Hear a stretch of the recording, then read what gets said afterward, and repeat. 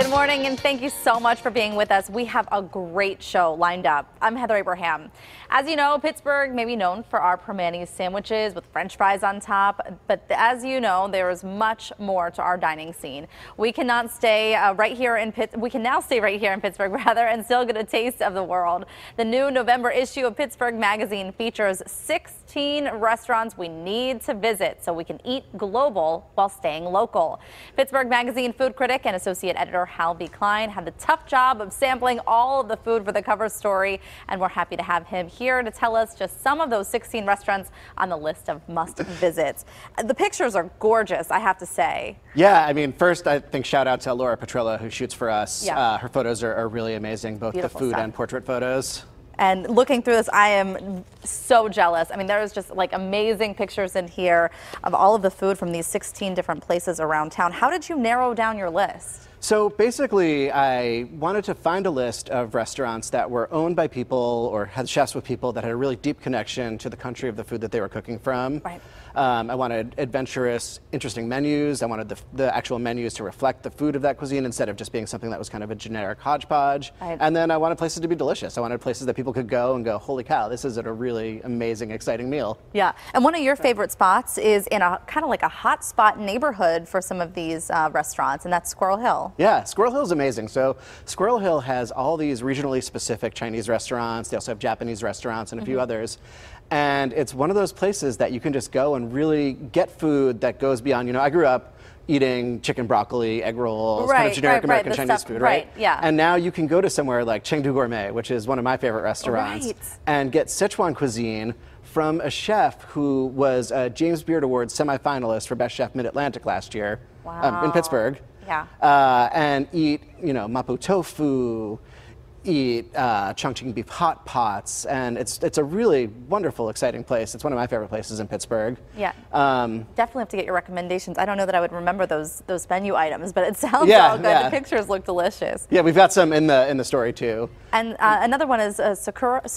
Yeah, so Sakura was probably one of my favorite things. So one of the most exciting things about my job is I get to go to places even that I've walked by 100 times, and you know, one day someone goes, "Oh, you should go in there and try this." And so it's run by a couple who are from northwestern China, and they've been in Pittsburgh for a really long time. They were cooking making sushi and doing regular Chinese food, and then someone recognized where they were from, who was from the same province, asked them to make a specific dish. The word got out. People started going in there and asking for more. Suddenly there was a one-page menu, then a two-page menu, then a three-page menu. Then the chef goes back to China to go to culinary school, and now it's this menu with this interwoven dishes, so you can get hand-pulled lamb noodles.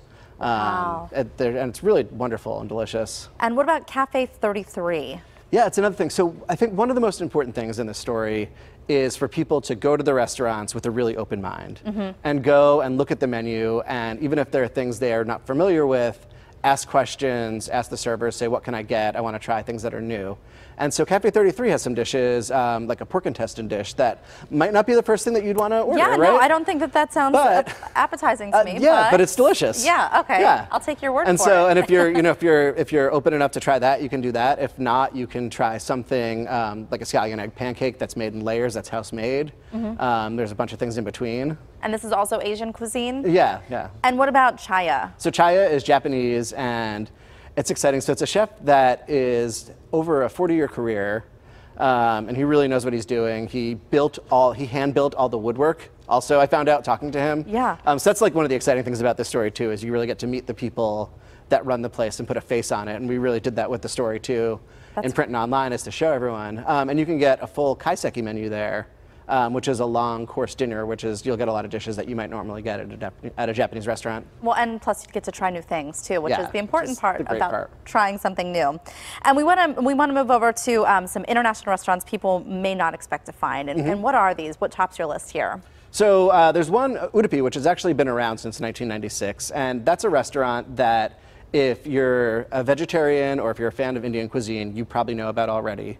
But if you're not, you'd be really surprised to know that just off kind of a highway in Monroeville, there's this restaurant that is cooking. I mean, you can see the photo right now. It's beautiful. Beautiful. And they make dosas, these lentil pancakes that are soft and puffy and crispy.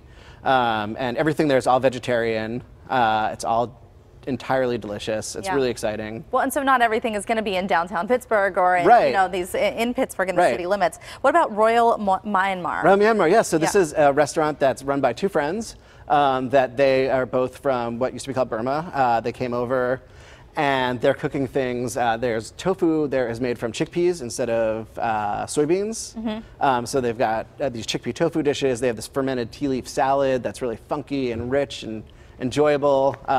They're also one of the warmest places I've ever been. I mean, just to go in there and just the way friendly and and I think that's important too. I think it's great, yeah. And what about Leon's Caribbean? I love Leon's Caribbean. This sounds so good. Yes, this is a Jamaican restaurant in Allentown, and it's become a real community center up there too. And I mean, Leon he left Jamaica in 1979, worked on cruise ships, worked in New York, but he has just kept his culture and kept his heritage and is cooking dishes. Yeah, he's making jerk chicken and ceviche fish. And it's you go in, it's bare bones. It's just this little box place. Everything's served in styrofoam containers. But then you start eating, and it's delicious. Suddenly it's it's pigeon peas and rice, and it's a great restaurant. And there are two restaurants also that top your list, and this is kind of like Pittsburghers retaining their connection as well. And what are these places? This is Hussar? Did I say that right? Hussar is a really cool story. So Hussar is actually a bar that's been owned by the same family for quite a while, and a woman named Judy took it over from her father after he passed away. And this one's it's in Hungarian, Washington? and no, it's on the north side. The north side, right? Sorry, yeah. And she decided, so she grew up, going back to Hungary a lot. Her parents actually fled. Her mom was pregnant with her, but didn't know it when they were fleeing Hungary as refugees. So, we think a lot about refugees right now and what's happening in the world. In 1956, there was a similar crisis happening in Hungary, and her parents fled. They fled in I think it was like in the back of a truck, and then they ran through the woods, and her mom didn't know it at the time, but she was pregnant with Judy. Wow. And now Judy's really kind of taken that back full circle, and they've got great live music once a week, really great Hungarian food. It's a wonderful place. And you also have S&D Polish. Yeah, which is in the Strip, which is, the heart of Pittsburgh food in a lot of ways. And again, it's a couple that opened this Polish deli because they wanted to taste from home. They've since sold it to some other people, but they're keeping the spirit of it. There are two Polish women that run the kitchen. And you can get dishes, so pierogi, of course, is a popular seller, and borscht is a popular seller, and sausages, but you can also get tripe soup and soup made from dried forest mushrooms from Poland. Really great stuff. And so, really get a taste of home. Yeah, if you are looking for a place to try, you definitely want to check out the November issue. A lot of really great stuff and gorgeous photos as well. You can read more about eating globally at these local restaurants in the new November issue of Pittsburgh Magazine. It's online and on newsstands now. Thank you so much for being with us. Thanks for having me.